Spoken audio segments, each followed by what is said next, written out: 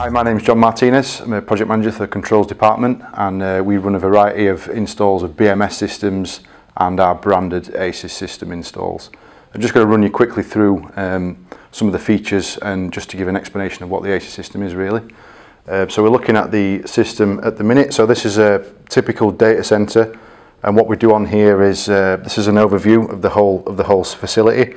We monitor the actual data center itself for temperature, conditions, to make sure all the systems in correct parameters. We pick up information from the UPSs in terms of the facility load and how much current energy is being pulled.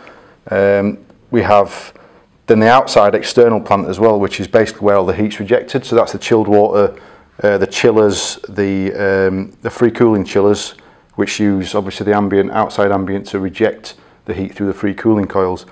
Now, one of the advantages of tying all the system together is that the systems can talk to each other. So, for example, the chillers know exactly what the indoor units are doing. We can then, rather than supplying water too low at a too low a temperature, we can then rescale the set point on the outside plant to match what's actually happening on the indoor to reflect the actual load, and the system becomes a whole lot more efficient. We can maximise the free cooling use out of it, and it just makes everything more optimised for what the system's actually required, as opposed to wasting any cooling and therefore energy.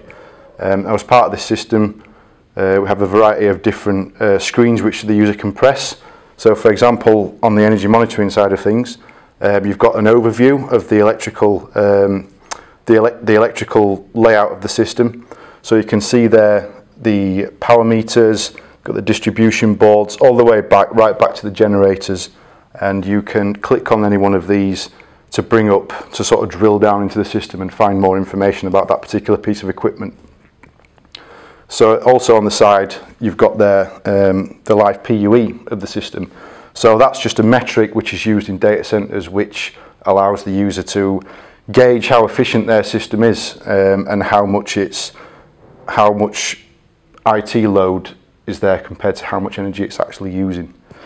You can see the total facility load there, other load, things like lighting and things like that, and then it takes that and calculates it all into an average value of 1.2, and that can be checked on a daily basis, so the user can see how the facility is performing, and it can be graphed and you can see that changing over time. We've got another screen here which is just showing all the live values for the currents and the actual power, things like reactive power, apparent power, and then the status of those individual distribution items as well. If we look at for example, the UPS room cooling that we've got in there.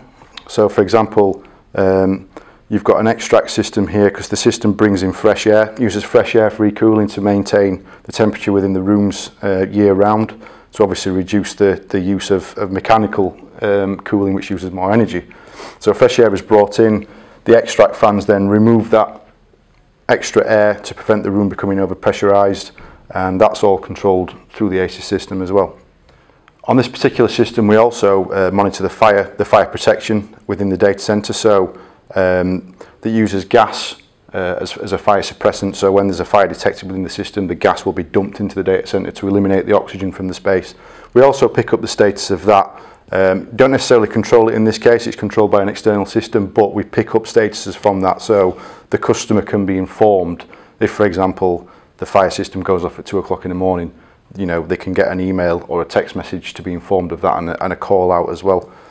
This screen is the alarm console. So on here you get live statuses of all the equipment and how it's performing. For example, if a piece of equipment breaks down, you'll get an alarm that comes up here, and that will also be routed out to the customer so that they know and they can pick that up, and they can sort out a call out as required. You also get then, so this is the live alarms. So for example, on this system you've got several alarms there that are actually active, therefore red. You've got one alarm which has not been acknowledged but it's still active, so the customer can quite clearly see what the status of the system is. And then at the bottom you've got the alarm history, which is a historical view, and you can go back, you can select the various time periods. For example, you can see all the alarms that happened last year, last month, last week, so you've got a full a full history there. Another feature that we have as part of our ACIS system is the ability to remotely monitor your sites via our cloud server. So for example, this site, it doesn't have a local BMS control. It's all sent out to our cloud server. The customer then gets a login which they can log into, and they can see all the data remotely, and they don't necessarily have to have the data storage on site then.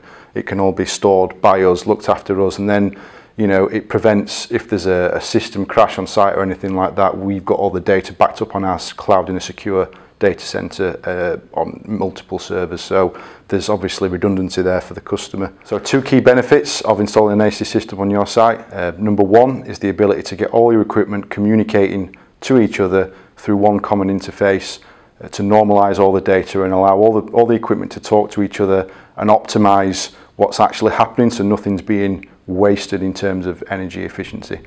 The second reason would be the ability to monitor all your systems remotely and be informed if anything breaks down, and if there's any issues on site, you can be made aware of that, whether it's, you know, 3 AM in the morning. If something breaks down, you will get an email, a text message, and then action can be taken accordingly.